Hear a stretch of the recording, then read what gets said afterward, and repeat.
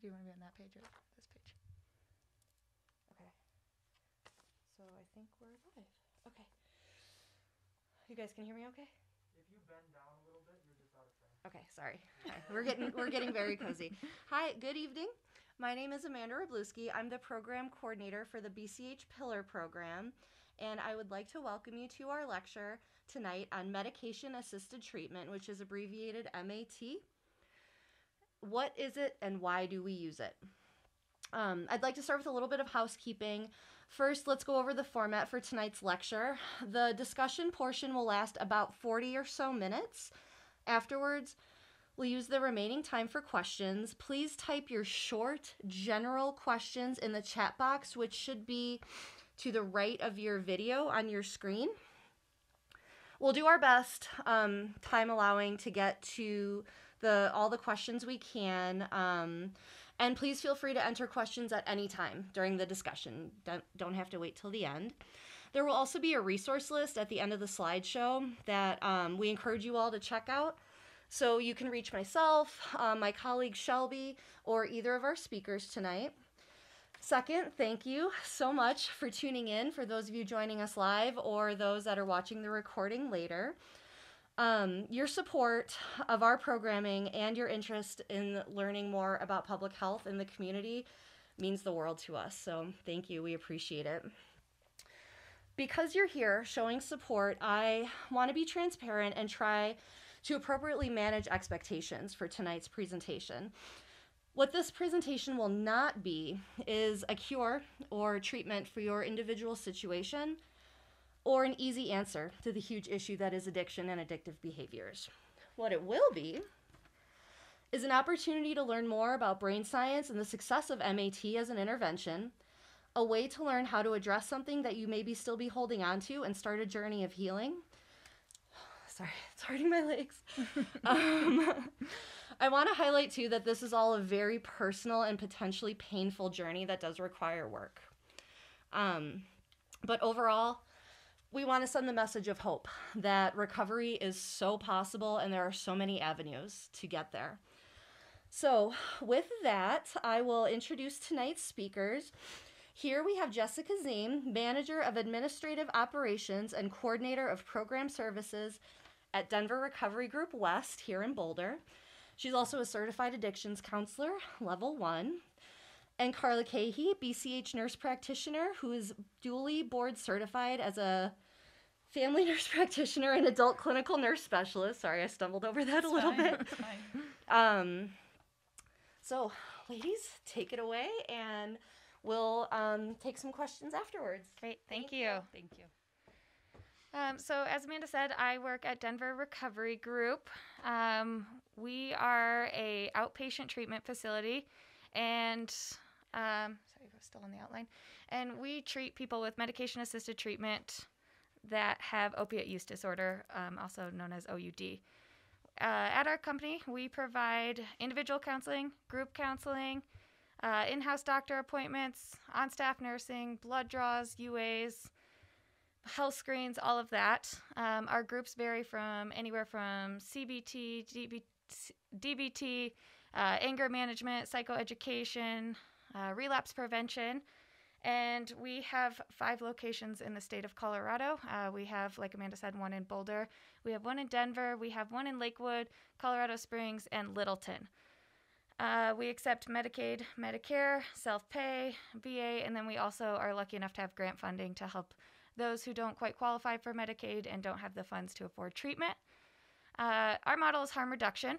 So harm reduction is designed to lessen the negative behaviors and decrease health risks and meet patients where they're at in their treatment. It's a non-judgmental approach, and this creates an opportunity for a healthier life for those patients who come to our treatment facility. So we use 3 different types of medications, and just a quick explanation of each one. We primarily use, we have about, I'd say 95% of our patients are on methadone. Methadone is a fully synthetic medication. It's slow acting, and it is a full agonist. It helps to alleviate the withdrawal symptoms, decrease cravings, and reduce the experience of a high when using other opiates. It was first created in the 1930s during World War II, and that was used as a replacement to morphine. And then we also have buprenorphine. About 5% of our patients are on buprenorphine. It's a partial agonist, and it helps reduce the cravings, and it was created in the 1960s and is a sublingual medication, typically either a film or a tablet that goes under the tongue and dissolves. And then we have Vivitrol. Vivitrol is an antagonist that binds to the receptors, preventing the high and reduces the desire for use. Vivitrol can be known for 3 different forms. It can be the Vivitrol, which is a once-a-month injection. There's naltrexone, which is the daily pill form of Vivitrol, and then there's naloxone, which is more commonly known as Narcan. And that's actually a typo on my slide. I apologize. It's actually to reverse an overdose, not reduce. But that's usually given in a nasal form. And that is the general explanation of all our medications. Sorry about that. Hit the wrong button. So this is kind of a picture to demonstrate how the medications work on the receptor. So keep this picture in mind. I'm actually going to move to the next slide to explain it a little further. But this is the blown up version of it. So this is... So the blue portion of it, the bottom portion, is what our receptors look like on our brain. And the one farthest to the left is the example of methadone. The one in the middle is buprenorphine, and the one on the far right is Vivitrol. So to get just a picture of how these work on the brain, I like to look at it as having 3 cups. 1 cup filled with water, 1 cup filled with golf balls, and then 1 covered with saran wrap. So the one filled with water is fully filling the receptor, which prevents that withdrawal, prevents the craving. That's methadone. The one in the middle is golf balls, and that doesn't fully fill it. So that's what it is. It partially fills the receptor, and then the last one on the right is the saran wrap that doesn't allow anything into the receptor.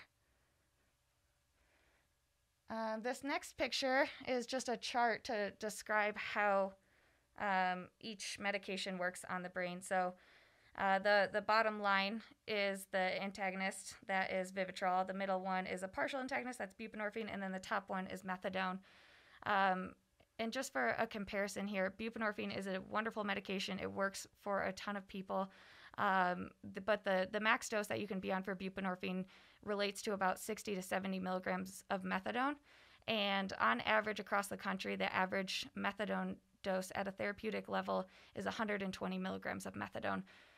So unfortunately, just with stronger and stronger opiates out there, such as fentanyl, sometimes buprenorphine is just not enough to help those who are using fentanyl, and IV heroin use as well. So we just have to keep that in mind when prescribing medications. This is a graph to demonstrate. The one on the left is someone who's using opiates. That I think they specifically say heroin in this one. So that middle bracket, the top one is when you're high. The bottom one is when you're in withdrawal, and then that middle one is quote unquote your normal level. So someone who's actively using is hardly ever into that normal level. So they're really never feeling great. They're either, they're high or they're in withdrawal and they're sick and they're not feeling well. And then the one on the right is someone who has been stable and is on a therapeutic dose of methadone. And as you can see, they never leave that normal section. And then if you can see, it's the faint line, dotted line on the far right picture is someone, if they were to taper off their medication, they would go into that sick state if they didn't do it properly. So we have expectations for our patients in medication-assisted treatment. Like I said earlier, we're an outpatient treatment facility.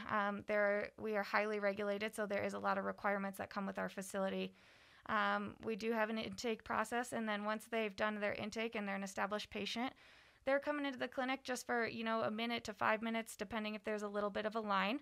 We require individual counseling, and that's at least an hour a month. Usually when they're newer patients, we see them more often to help stabilize.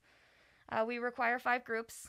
One of them is an orientation group, and then we require 4 others, which were designed as psychoeducation groups to really make sure we're setting the patients up for success and giving them all the information they need.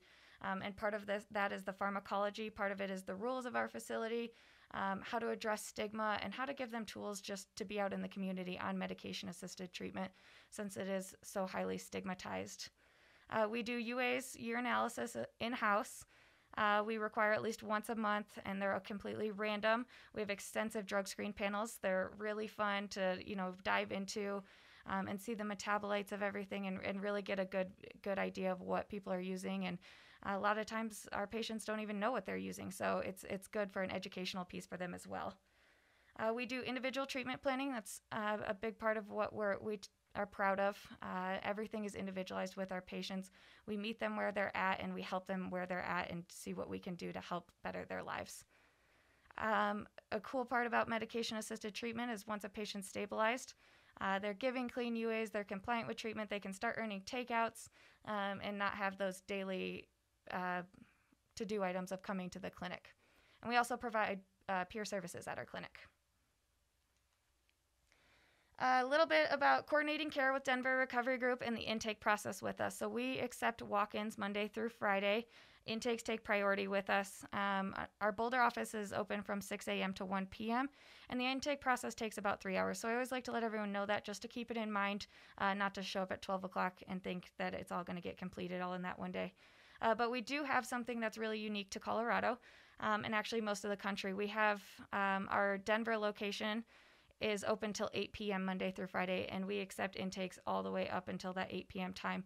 Our model is really just to make treatment more available. Sometimes, if someone's working, it's hard to get in at those early hours, all of that. So if we do have a Boulder patient that needs to go to our Colfax office to do the intake, they're more than welcome to, and then the next day they just return to our Boulder office and continue their treatment there with us.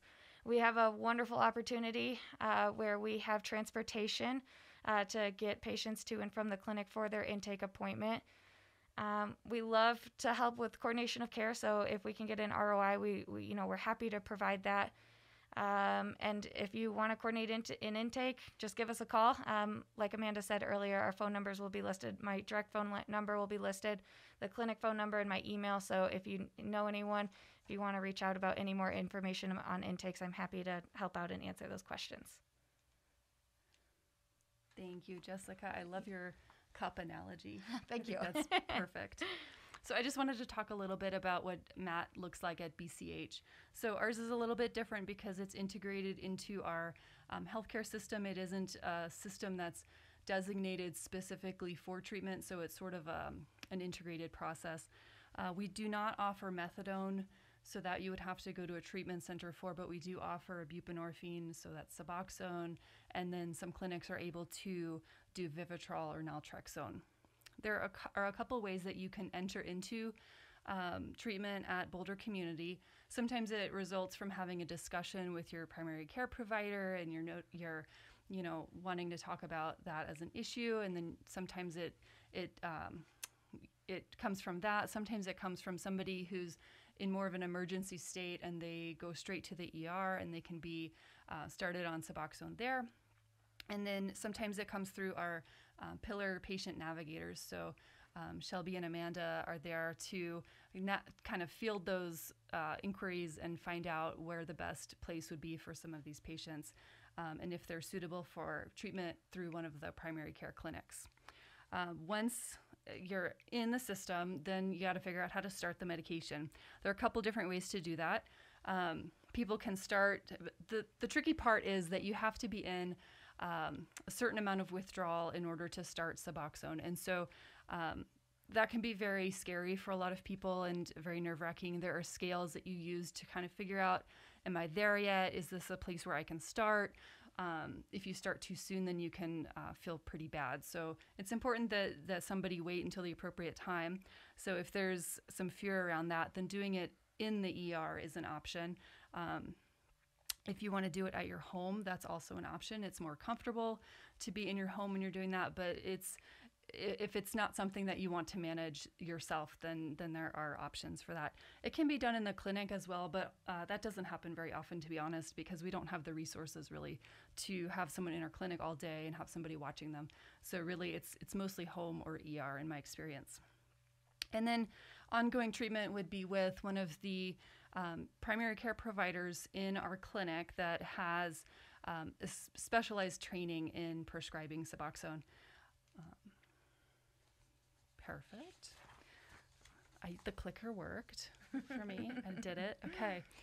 So some of the benefits to obtaining treatment in a primary care setting, we've got the opportunity when you're with a physician or a nurse practitioner or a PA who is used to treating people, for their physical and their cancer screenings and all of that. So you get the opportunity to kind of meld that opioid addiction treatment with your regular health care.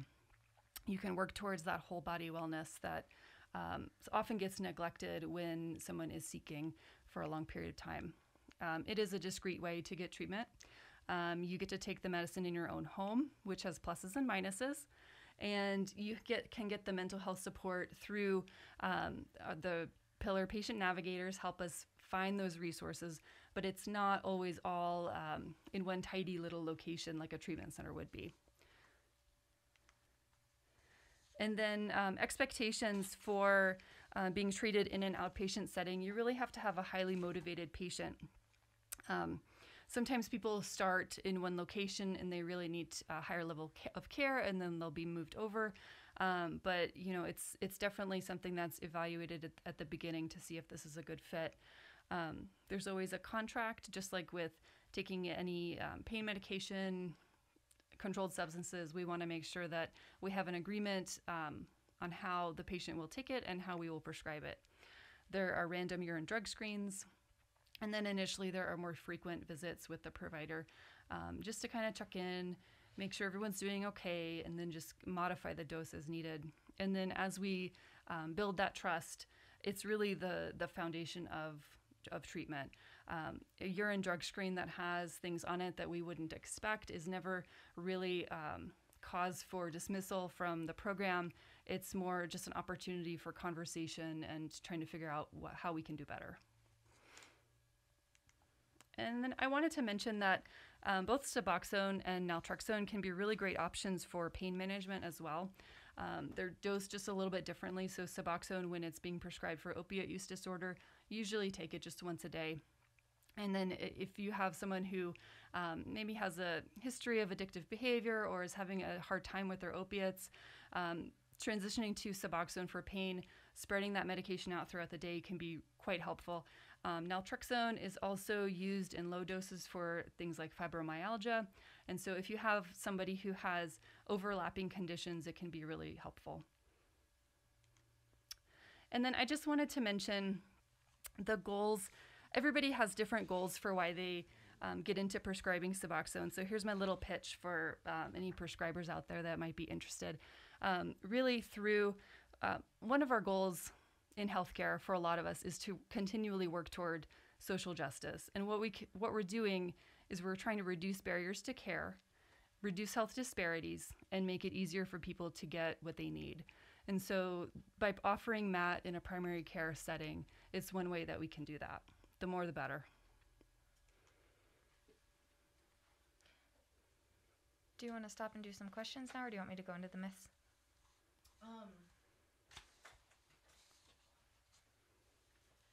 Yeah, I want to back up just a little bit. There were some terms that you guys had used. So can you explain stigma just a little more? Like, why is this stigmatizing? What are the barriers with stigma? What are the misconceptions? Just dive into that a little bit. Because, I know the word gets used a lot, but do we really know what it means, and how are we using it here in the setting of substance use disorder treatment? Yeah. Do you want to start us off with that? Or? No? Okay. I will.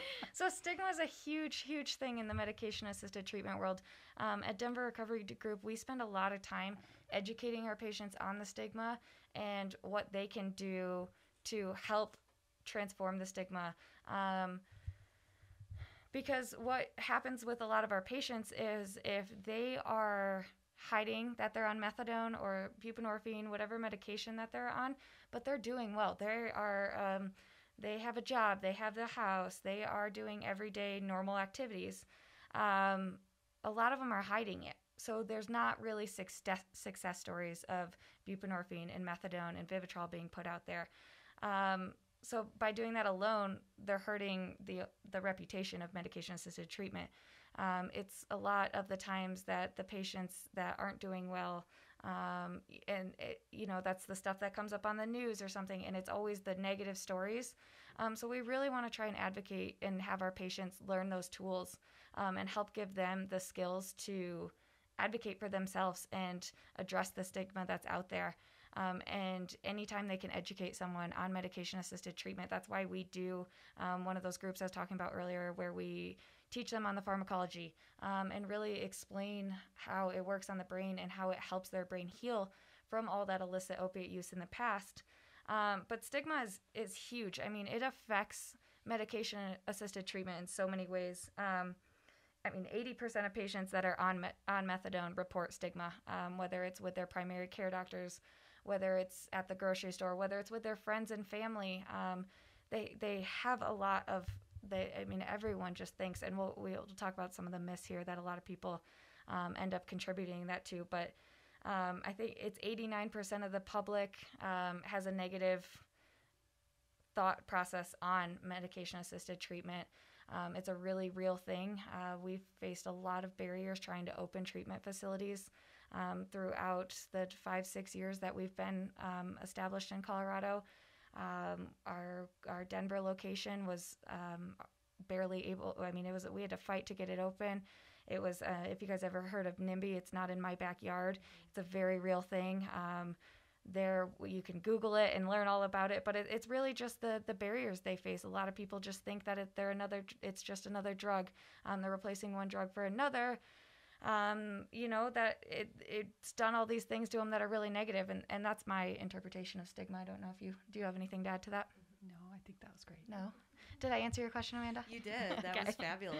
Thank you. Yeah. And just kind of backing up a little further to the description of the medications, can you all explain the difference between monobuprenorphine and Suboxone? What makes Suboxone different from just the one drug? So Suboxone is a combo drug where it's got buprenorphine plus naltrexone. So it's naloxone. So it's comboing, and it's not allowing people to really overdose on it or abuse it. Do you have a better way to? Nope. That's yeah. Okay. So yeah, there's yeah. Perfect. We can probably talk about some of the myths, give a little more time for questions. Okay. So some of the, sorry, I'm going to scroll down so I can see my notes here on this part. So one of the biggest ones is methadone gets in my bones. And that's not true. Methadone does not get into a patient's bones. What it is when people are going through withdrawal, which is typically happening it's almost always happening when they're stabilizing on their dose. They're withdrawing, so they're achy, their body hurts. That's a natural body reaction to happen there. It's not actually getting into your bones, it's just your body's reaction to feeling sick and not feeling those endorphins and just causing normal body aches. Another one that comes up often is I'll be on it forever. To me, that in itself is stigma. It's having a negative connotation to being on a medication for chronic relapsing disease. And I think that's something I personally haven't said enough. Addiction is a chronic relapsing disease. To me, saying that, it's okay if you want to get on methadone, you want to stabilize, you want to get to that therapeutic dose, and then you want to taper off in the proper way. Our doctors are happy to help patients through that. There's absolutely nothing wrong with going that route, but there's absolutely nothing wrong with staying on a medication that's saving your life for the rest of your life either. A lot of people feel like they need to get on it and then they need to get off of it, and they want to do it in 6 months. The reality is the damage that they've done to their brain is it takes 1 year to 3 years to heal your brain and to recover those receptors. If the day they come into treatment, they stop using. If they're still kind of going in and out of using while they're in treatment, their brain's still not getting that chance to heal. So I look at it in a way of, if I know someone who is a cancer and they have cancer and they're doing chemo treatment and the chemo treatment's working for them, we would never say, hey, when are you going to get off that chemo? Or a heart medication. We would never say, hey, you're doing great. Your heart is your blood pressure, whatever it is. We would never ask that person to get off a medication that's helping to save their lives. And the reality is, if you get off medication-assisted treatment, there's a 60 to 80% chance of relapsing. And a lot of those end up leading to overdoses because they've lost that tolerance, and people always resort back to wanting to use what they were formerly using. So you don't have to be on it forever, but it's certainly okay to be on it forever. And I can't stress that enough. With it being a chronic relapsing disease, it is okay to be on medication-assisted treatment for the rest of your life. The other one, of course, is trading one addiction for another. There's a difference between addiction and tolerance and dependency. So the addictive portion is what causes the negative behaviors, the relationship breaking, the criminal activities, the stealing, all of that. So there's a difference between that. And then another one is methadone has ruined my teeth. So there is, to explain this one, methadone does reduce saliva, which helps clean out the bacteria and tartar. But it's not a correlation. It's more a byproduct. When we look at it, when you're starting treatment, you are usually, when you're tapering off those illicit medications, you are typically craving sugars. So you're eating a lot of junk food. You're drinking a lot of coffee in your sugar, soda, all of those kind of things, which isn't good for your teeth, right? Throughout your addiction, a lot of patients aren't going to the dentist. They don't have the best hygiene. They might not be brushing their teeth as often as they should be. So all of that kind of factors in together. And then another one is methadone makes me fat. That's one that I hear more often than not. And methadone has, it does reduce your metabolism. However, again, when coming into treatment, a lot of patients are craving sugars, eating unhealthy foods. Maybe it's all that they can afford. All those factors come into play here. But also the reality is, when you're actively using things like heroin and fentanyl, you're not treating your body the way you're supposed to be. You're seeking out drugs rather than food and the nutrition that your body needs. So when you start to get sober and you realize, hey, I need to start eating better, your body's just going to hold on to all those things because it's been at a state of anorexia for a while. So those are the big myths that come with methadone. I'm not sure. Do you want to touch on any of that? You did awesome. Okay, thank you. I feel like I'm talking a lot. So, but those are the big myths that we deal with. We hear those every day. We run a group, and we ask patients to, list the things that they think that, what's been bothering you about methadone. And we'll have patients that have been in treatment for 2 years, and they'll come in and say, well, the methadone made me lose my teeth, or, my teeth rotted out. And, we like to educate them on this and let them know the actual source behind it. So, Amanda, do you have any other questions on myths? Not on myths, on something else. Okay. Do you want me to go to the question slide, or do you want to?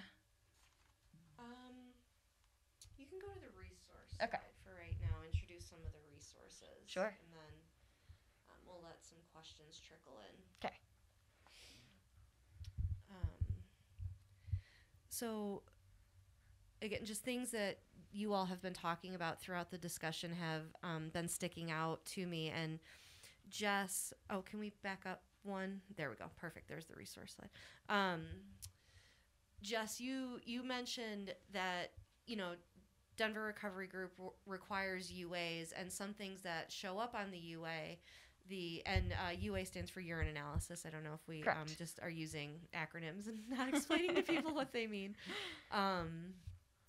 Things will show up, and you mentioned that clients aren't even aware that they took that. Can you explain that a little more? Yeah, absolutely. So we run, I believe our drug screen panel is about 80 different things on our drug screen panel now. So we're a very extensive drug screen panel. A lot of places are doing 7 to 12.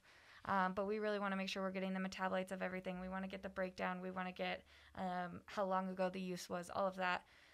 But we'll have, not so much now, but recently, I would say probably, 2 years ago, fentanyl would come up very, very rarely.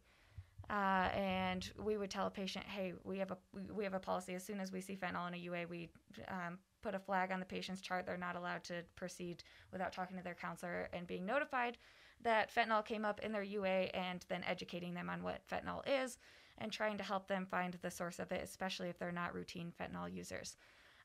So we used to have patients that we would tell them fentanyl was in their UA, and they would, go completely ghost face. They'd be very scared. And they'd have no idea. We've seen it come up where someone was like, well, it was maybe methamphetamine use. They've seen fentanyl mixed in with different benzos have been mixed in with things. And with the heroin, a lot of the times now there's fentanyl. It's available, it's here, it's cheap. So unfortunately, fentanyl's coming up more often than not now. So we really, that's why we like to have the extensive drug screen panels. We want to notify the patients what's in there. And a lot of the times they really, they're in that desperate state of they don't care what they were using or what they were getting, whether or not they knew what they were getting. A lot of the times they don't, and that's just the reality of it now. A lot of things are mixed. A lot of it is laced with different things, and it's combinations you wouldn't even expect. Methamphetamines and fentanyl, the first time we saw it, we're like, that's such a weird combination, but we saw it for a while. It was I don't want to say trending, but it was trending for a while. So yeah, it happens a lot. Can you tell us why fentanyl is so scary? Yeah, I can. So we test for 7 different types of fentanyl already. There are 7 different strands, each getting stronger and stronger, that we test for. And fentanyl is related to, like, if you took like a grain of sand, and I believe is it a fourth a cup, usually what it's related to for heroin, like that amount of fentanyl can kill you, like just a tiny amount. And it's hard. There's test strips out there for fentanyl. I can't speak a ton on them and their accuracy, but I've heard they're not the most reliable source, because depending where you test it, you might not get the tiny little grain of fentanyl that's in there, so it might come up as negative for fentanyl. But fentanyl is extremely scary. It's a very strong medication, and it's overdosing a lot of patients. Or a lot of people in general. I know Boulder County's been hit with a few fentanyl overdoses in the past couple of months, and it's just growing. It's getting out there more and more. Have you seen MAT be successful for people that routinely use fentanyl? Yeah, definitely. And like I said earlier, methadone is usually the better route for people who are using fentanyl, just because you can get to those higher levels to even it out. We don't believe in having a high dose. There are higher doses, of course, with methadone, but there's no such thing. Everyone, so a patient might be on 60 milligrams and that's what works for them. Someone might need to be on 200 milligrams and that's what works for them. Everyone's different. Everyone metabolizes differently, and it's based off of your use and how much you've been using. And we've seen with fentanyl users, where they're on the much higher doses, those upward levels, if we're saying the average is 120, maybe 100, and I don't know the exact statistic on this, but maybe their average is 160. So it's definitely a higher rate, but we've seen success with it. We have throughout the years, and it's definitely something that can be treated, and something that methadone definitely helps with fentanyl use. That's great to hear. Yeah. Carla, we have a couple questions for you. Uh-oh. Can you go into a little more detail about home induction and just kind of what that might look like for somebody, kind of step by step, if that's possible? So for a home induction, I send people home with instructions, because when you're going through withdrawal, I understand that it would be really difficult to kind of remember step by step what's going on. You have a scale that you self-assess your physical symptoms, and then once you reach a certain threshold, that's when you can start your Suboxone. You would start with 1 dose, and then you kind of reassess how you're doing. It helps stop some of that withdrawal, and then if it comes back in about 4 hours, then you can redose. You add up the dose that you end up on after doing this for about 24 hours, and then on day 2, you take the dose that you ended up with collectively on day 1. So if, say, you needed 8 milligrams total over the first 24 hours, you would just start out day 2 with 8 milligrams all at once. And then on day 3, you kind of assess how you did on day 2. And so there's a lot of wiggling around as far as, finding the right dose. So I try to see people on day 2 or 3 or have a phone call with them or something to just kind of walk them through, make sure they're figuring that out right. The easiest way to go through it is, of course, through the ER, where you would have someone who's doing that assessment for you, and making sure that you don't do it too early and keeping track of your dose and all of that. But of course, if somebody wanted to do it at home, that's perfectly fine. I find that most people are pretty scared to do the home induction, and I lose some people in the very beginning with that when they hear about it. Because understandably, people are scared of withdrawal. And so it really does work amazingly well, though, at stopping withdrawal. So, what would you say is the time frame? I heard it. I've understand it's pretty quick after, if somebody's in that withdrawal state waiting to start their first dose. About how long is it before they start to feel better? As far as the withdrawal symptoms, that's a good question. I would say it's probably 5 to 15 minutes. Would you agree? So are you saying within the medication or for them to stabilize on the dose? For it to take away the withdrawal. Oh, yeah, I would say, Quickly. 15 minutes. Yeah, it's pretty quick. Yeah, that's great to hear. And just as a reminder, our emergency room at Foothills for BCH does Suboxone induction 24/7. So if there's somebody needing help now, the ED is a great place to start. Carla, another one for you. What, oh my gosh, I just lost it. What would you say to a practitioner that's kind of thinking about getting their feet wet and go down the road of being a Suboxone prescriber? Great question. So I would say it's extremely fulfilling, because what we all want, whether it's a diabetic, someone with hypertension, someone who's overweight, what we want is a motivated patient. We want somebody who's going to make those changes to change their life for the better, work on those things that are really hard, and it's really quite difficult sometimes when people are struggling with that motivation to change. And these people are coming in ready to change, and it's amazing to be part of that. It's amazing to see these people change and just play that role with them. It's an honor, really. I would say as well, it's not hard. It makes it seem hard, the amount of education that we have to go through in order to be able to prescribe it. Some of that has changed recently, so some of those barriers are down, which is good. But a really great way to start sometimes is with someone who's been stable for years and years and years, and they just need to keep their dose going. That is a great way to start. Good. That's great advice. I would agree, and just offer too that, taking care of oneself is evidence of recovery, and certainly evidence of that motivation that you're talking about. Another question for you, Carla. How would you suggest somebody start this conversation with their provider? Because that can be really scary for people too. So what would you suggest from the patient point of view? I think if you have a relationship with the provider already, then that provider is not going to come at you with judgment. Really what they want is the best for you. So just coming out with open, honest, if you need to tell the front desk something else, I have a UTI, I have a cold, whatever, just to get in the door.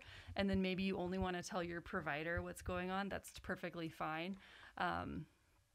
But yeah, I would say that I don't know any providers that would be not willing to help.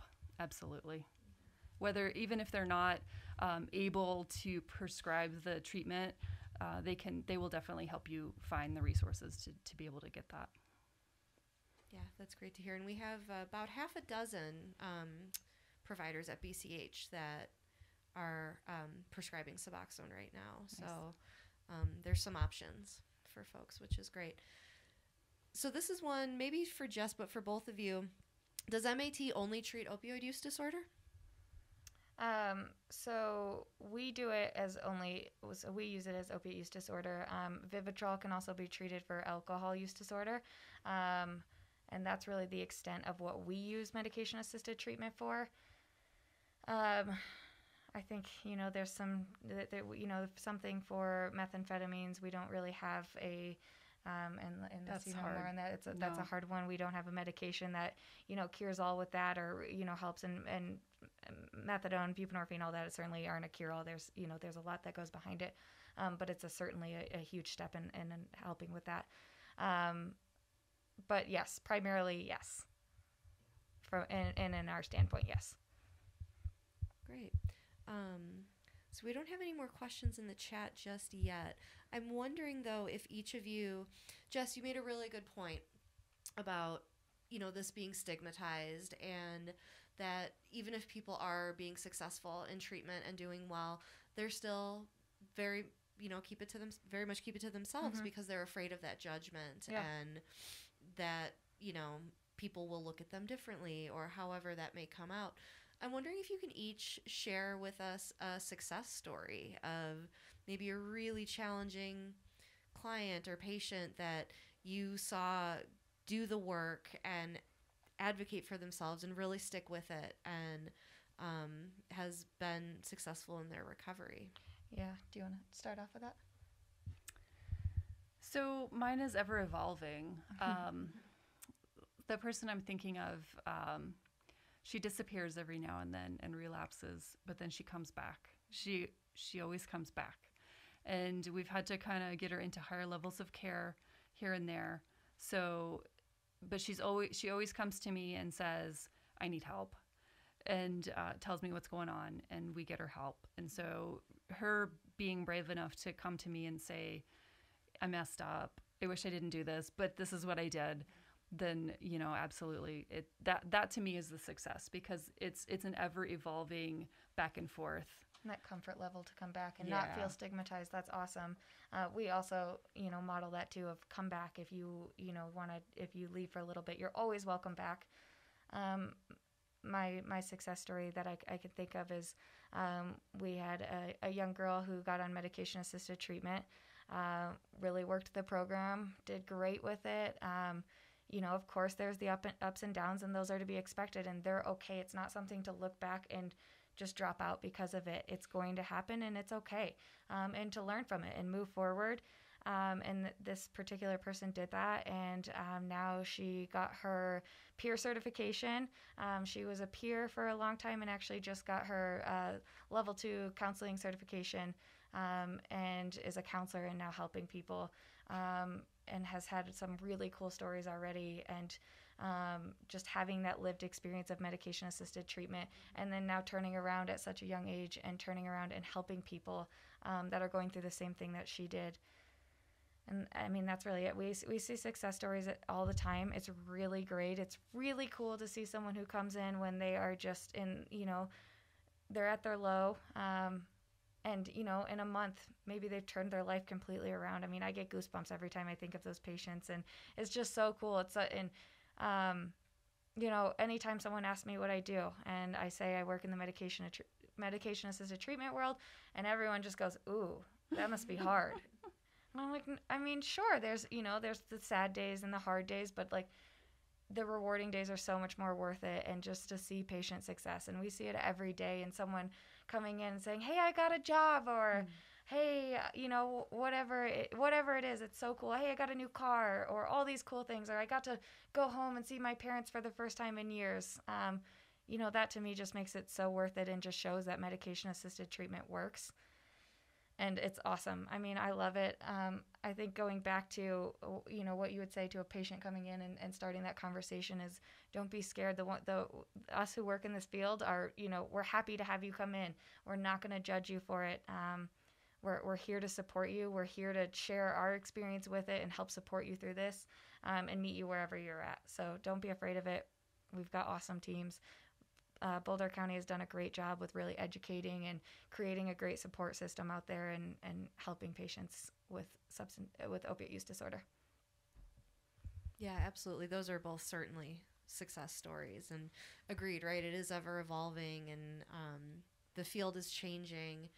And a couple things struck me when you were both talking. One, that yes, there's a whole community here waiting for people to just ask for the help when they're ready. And the opposite of addiction is community. So there's a really big one out there. And then Jess, what you said about peer recovery, peer certification, tell us a little more about that, because that can certainly make things less scary as well. Yeah, so we have peer options. It's great, especially patients of all ages, but especially our younger population. You come in, you're scared, and you almost need someone to hold your hand and kind of let you know, hey, I've been through this, and really help you give their experience. So you have someone you can relate to and talk to. There's lots of peer opportunities. And lots of peer support in Boulder County. There's great peer programs out there for anyone who's looking to get peer certified. If you're at that point, there's lots of different programs out here for it. But peers are awesome. They at our facility, they do individual peer appointments. So it can be one-on-ones. And then they also lead groups with us, and then they also do our intakes, which is really cool to be on the intake side, because when you come in and you have someone you can relate to, rather than sometimes where a counselor may seem more intimidating in that moment, a lot of the times it would be a peer helping out with that.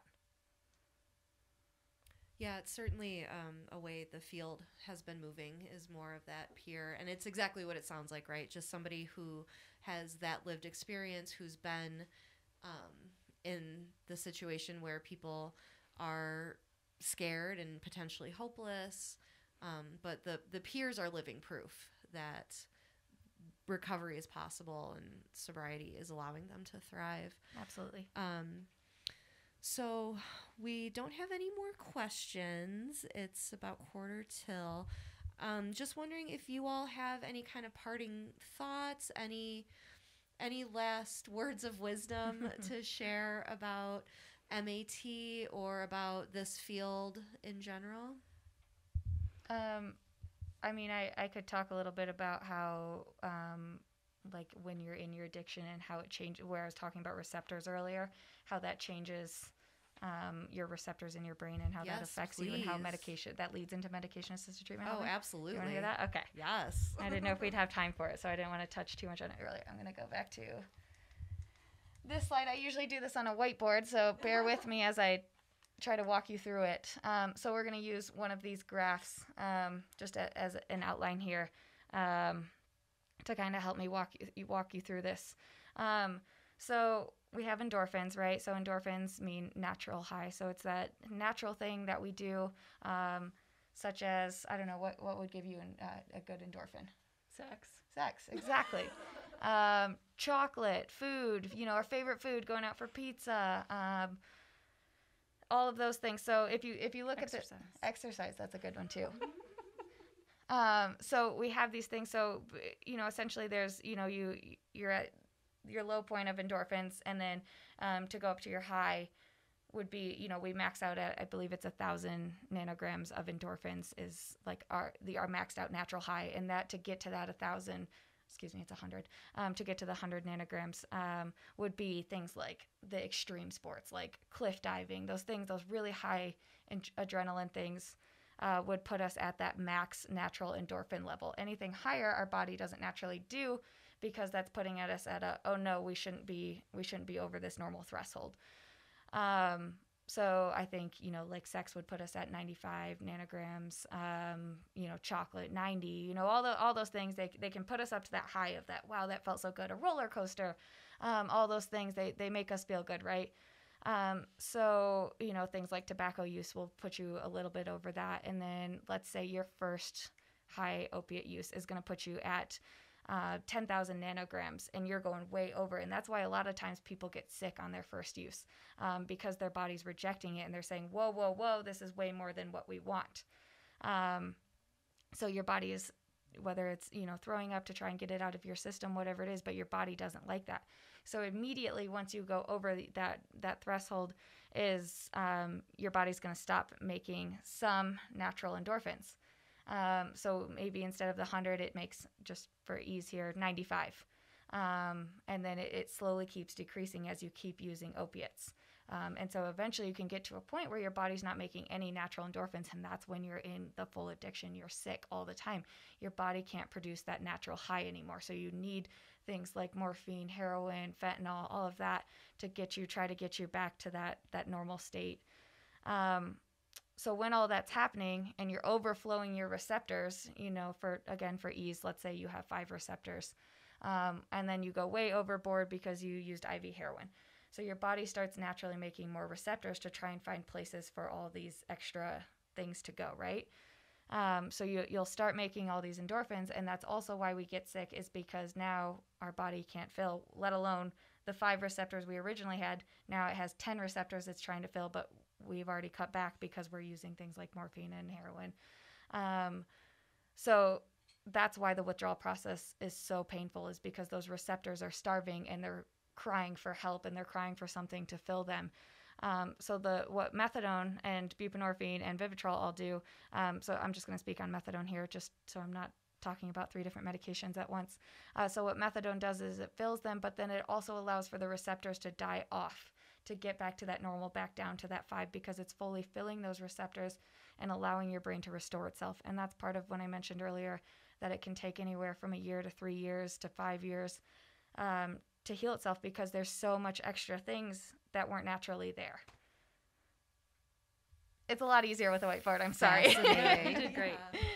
No, I think that's a really good description. I think that's part of the stigma, right? Is that it's just so misunderstood on a physical level and from a physiology standpoint. So I think that's a good description of, thinking about the receptors as cups and golf balls filling the cups. I really liked that image. If we want to scoot back to the resource slide, just as we wrap up, I want to point out all the different resources that we have provided. So sorry, there's just a little bit of a delay on my screen, so it should be up here in just a second. So that first one, Jess, that's your contact info, correct? People can reach out to you with questions, or, if they're trying to get themselves or somebody they know connected to care. Yep. So the first one on there is the first number, the 720-536-5571 is our direct clinic line. So if you call there, you'll reach our administrative assistant. She's definitely, there to help answer questions, help facilitate the intake. But I also listed my direct phone number on there. So if you have questions about this presentation, or if anything comes up later, or you want to know about an intake, that's my direct line. The second one, and you can also email me as well. Perfect. And then Carla, we've got the contact information for Boulder Creek, and tell us how somebody might get connected if they want to see you and maybe potentially start on Suboxone. Absolutely. So calling the clinic and making an appointment is the best way to do it. We do offer telehealth right now, but for something like this, I think if you're comfortable coming in person, that would be the best way to do it. You can also go through you guys, which you'll talk about next. Absolutely. So the next resource on there is, first, it's my contact info, Amanda, who did the awkward introduction in the beginning. Feel free to call or email me with any questions regarding this presentation, any other forms of treatment or support. And then Shelby Souther, who is the other half of the Pillar program. She's our patient navigator, and she is certainly the one that will be helping get connected to care, find out what's a good fit, just talk about what are your goals for treatment. If it's to get sober, great. If it's just to use less, great. Let's have a conversation. So don't hesitate to reach out. And then the other 2 are the 24-hour resources that I always like to include. So Mental Health Partners here in Boulder, they're out on Airport Road. They have a 24/7 crisis walk-in center. It's right across the parking lot from the Boulder County Jail. And they can help stabilize. They have syringe access there 24 hours a day. So they're a really great resource when, always, but certainly if other things are closed and not available. And then always like to give out the statewide crisis line. So anytime you're in a crisis, you can call or text, which is great because it's so much more discreet, being able to text and have a conversation about any kind of mental health or substance use struggles, and try to find some other additional resources to get connected to. So with that,